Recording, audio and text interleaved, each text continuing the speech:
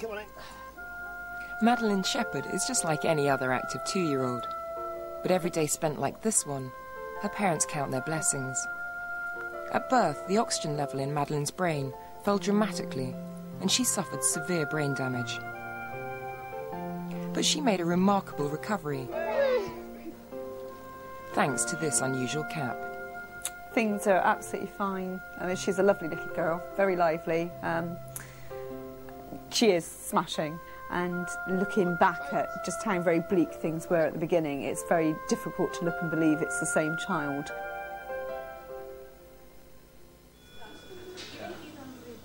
Two out of every 1,000 babies born in Britain are brain damaged from a lack of oxygen at birth. In developing countries, that figure can be much higher. A lack of oxygen to a tiny newborn brain can lead to cerebral palsy, blindness and epilepsy. The process of being born is basically quite a dangerous event. A number of things can go wrong, and the baby is like a diver, totally dependent on the supply of oxygen through the cord, and it's therefore sometimes described as one of the most dangerous journeys that you ever make in your life, the journey from inside to outside your mummy's tummy. Until now, there has been no treatment for babies who've been deprived of oxygen at birth. But baby Madeline was born in St Michael's Hospital in Bristol, England. It was here that Dr. Marianne Torreson was pioneering a new cooling cap treatment. She was very, very sick at birth, very little normal responses when we examined her. She needed maximal intensive care. Dr. Torreson uses a plastic cap to circulate water around the heads of newborn babies to reduce their temperature. This is the cooling cap, which is thin plastic with lots of tubing in it, through which we can have the cold water flowing. So the cold water coming from the cooling machine comes in through this hose, and normally it would have a temperature around 10 degrees.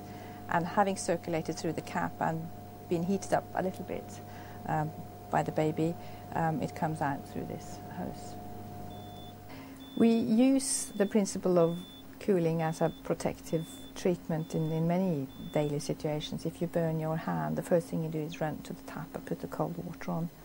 If you strain your ankle, the same, you put cold packs around your joint and the swelling goes down, and also the injury is much reduced long term.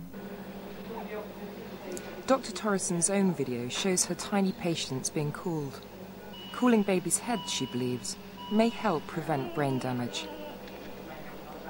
When you've had a period of too little oxygen, your neurons, your brain cells, they don't die immediately.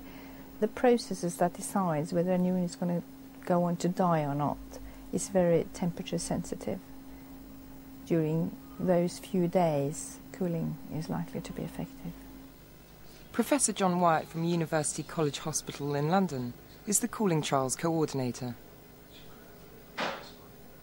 We still don't know exactly how it works, but there is quite a lot of scientific evidence now that small reductions in temperature can switch off these damaging reactions taking place in the brain, and therefore allow the healing processes, the repair processes that are naturally present in the brain to occur and allow the brain to recover. That's the theory, but with the treatment only at trial stage, there were no guarantees for Madeline. With a 70% chance she would die, or be left with severe disabilities, her parents felt they had little choice. It might work, it might not. It was such an early trial project. But I don't think you hesitated, did you? I think you No, just said, well, fine, let her have it. It was a glimmer of light. We had to try something. Just 6 hours after she was born, Madeline was head cooled. The cooling lasted for 72 hours, with round-the-clock nursing care. Her doctors were hopeful. At the end of the day, you can only tell when a child grows up, and we use the age 1.5 years. Madeline has now reached that benchmark. She's almost 2, and both her parents and Dr. Torreson are thrilled with her development. Having developed this well, up to this age, the chances that she will do well also when she's older is very, very high. It won't be until the last baby in the cooling trial is a year and a half old that the doctors will be able to be sure of the success of head cooling. But they're hopeful that soon the cooling cap will be used to save many more babies' lives. I'm very optimistic that the idea of reducing brain temperature will really make a difference in the future.